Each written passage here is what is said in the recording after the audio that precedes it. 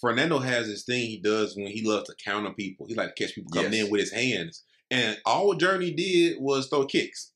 That's all he did. He threw leg kicks, body kicks, push kicks, and just stay on the outside and avoid the power. Because, I mean, obviously, Fernando don't have a bunch of knockouts, but he got some kind of power because he knocked out Joshua. Wing. That's how he got the contract in the first place. Yeah, so I mean, obviously, Journey was aware of that. That's why he fought the way he did.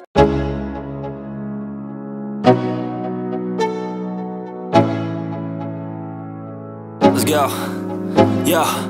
I'm like an addict, do I gotta have it. I ain't even playing, gotta Ultimate Fighter finalist Brady Hiestand. I don't know why his name is Bam Bam, because you know he want to wrestle. And then we got Fernie Garcia. I was looking at his fights, man, and he get a lot of support from his city. When he got signed to the UFC, it was on the news. When they announced this one, it was on the news. I'm like, I have never seen that before. Pretty good fighter. I mean, he did lose that last one to Journey. Fernie Garcia has a lot of potential, man, but it seems like he holding back sometimes. Do you kind of get that feeling? He kind of reminds me of like a lesser version of Christian Rodriguez, or is it Clayson Rodriguez? Which Clayson the kicker.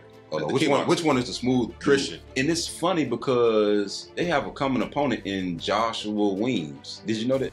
He fought Joshua too? Yeah. On the Contender, this is who Joshua Weems got beat by. Fernie Garcia. Remember he threw the overhand right, then he was grinding, pounding him?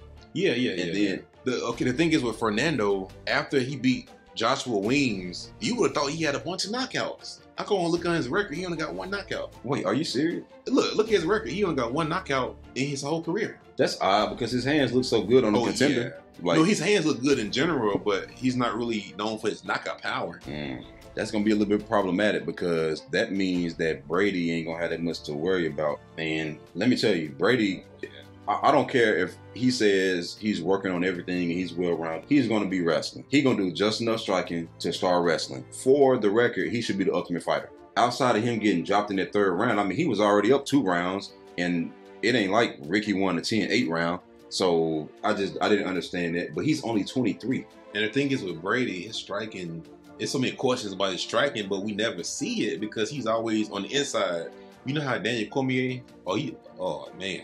Who was that? That's Brady. He lost to Chad. Oh yeah, in the third round. Yeah, that was the third round. Yeah, but okay, he lost to Chad, man. Chad TKO Brady, but do Fernando got the power that Chad has? And that's funny because he TKO'd him. He only 23, so he probably was 19 when he got beat in 2019. So he was super young, probably 19 or 20. I'm gonna tell you one thing. When Fernando fought against Journey, Fernando has this thing he does when he loves to counter people. He like to catch people coming in with his hands. And all Journey did was throw kicks. That's all he did. He threw leg kicks, body kicks, push kicks, and just stay on the outside and avoid the power. Because, I mean, obviously, Fernando don't have a bunch of knockouts, but he got some kind of power because he knocked out Joshua. That's how he got the contract in the first place. Yeah, so I mean, obviously, Journey was aware of that. That's why he fought the way he did, because he really didn't take, he fought smart. But Brady has to do something to close the distance because Brady cannot beat him at range like that.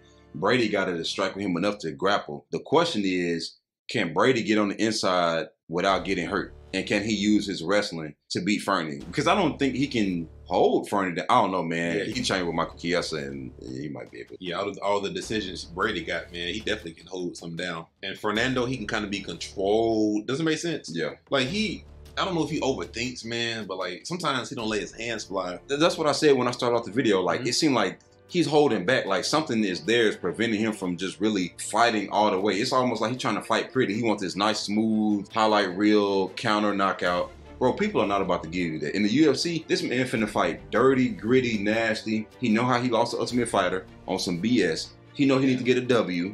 And he know the way to get it is to go to his bread and butter, wrestling. You are not about to catch him coming in. He got dropped by Ricky and still, well, he survived. Now, one thing I will say is, Brady seemed to get tired. But Ricky in the third round too. But Ricky move around a lot though. So that's kind of different. Because if Ricky ain't got nothing else, he can avoid big shots and he can make you use a lot of energy. Yeah, but Chad and Hilliger finished him in the third round. And he started slowing down in the third round against Chad. That's why he got finished. So it's like, yeah, I was looking at that, bro. It's tough, man, because the thing is, maybe that one knockout win that Fernando has over Josh, because Josh, let's be real, he's known for his jiu-jitsu. Yeah. You're not that a jiu-jitsu guy his striking is improving. Yeah. So is his knockout power overrated? You know, and is he gonna be able to land it? Because let's be real, his back gonna be against Cage. No, his back gonna be on the canvas for sure. He only got one decision win. two all together. But dude, for Brady, his hands are not dangerous enough. Like he's missing something. And he missing the middle between those. He missing that something, but he missing the hands. And his hands ain't bad. Like his hands would look decent against Ricky. You know what kills it? He got dropped by Ricky Tercios. That's gonna follow him for a long time. He got another knockout loss as an amateur, which I know that was a long time ago, 2017. But sometimes, man, like, is the chin there? No, the chin is there, man, because he got beat, and look at all the fights he won after that. And then he only got beat by Chad and Helliger, other than the Ultimate Fighter. But Chad, I know he won hard hitters in the division. He kind of going crazy right now. Yeah, but ultimately, man, I'm gonna have to pick. I don't know, man. Sometimes we pick these guys who's supposed to win the Ultimate Fighter, like Tresean Gore, and sometimes it takes them a minute to get their footing, man, because losing the Ultimate Fighter is like losing the championship. It's like something about losing, like, you know how Dominic Reyes and something about losing it when you almost had it and people thought you won. It just sets off this bad momentum of you losing. But I would think that Brady should be able to get the job done with the wrestling, only because Fernando don't have as many knockouts as we think he did, and also because Fernando seemed to be a little bit too lackadaisical and too tentative in his fights. Like, he wants the perfect scenario, you know, and I just don't think Brady will give that to him now. Brady can't get tired. I will say that. So ultimately, I'm going to pick Brady in that wrestling, and hopefully he can put it together, but I wouldn't sleep on Fernando. Like, man, Fernando got 3 submission wins. Wait a minute. Whoa, he got 3 submission wins. Yeah, but I'm saying that's not. I'm saying I think it would take more than that to beat Brady. That's what I'm saying. Let me see. This dude was 1-5. He submitted 6-10, 12-30. Bro, come on. No. But that's a lot of experience though. But all the people who got records similar to Brady, he beat them down. Nah, I don't know who to pick. I'm not picking. I'm looking at the stats, man. They say Fernando, he only land 2.85 significant strikes per minute. Per minute. And Brady land 4.40. He's a wrestler. Yeah, I'm going back to Brady. But then again, I don't have confidence in his cardio. Hey, he's going to be up 2 rounds regardless. And you got to think about it. Fernando ain't going to be making him use a bunch of cardio because he's going to be waiting on Brady to do something. I know. And so it ain't like he's going to be moving around like Ricky and you got to catch him the whole time and he just nonstop. Like, Fernando going to be sitting back waiting on that, and Brady going to win, man. I'm picking Brady. So who you picking? Give me one. Let me see.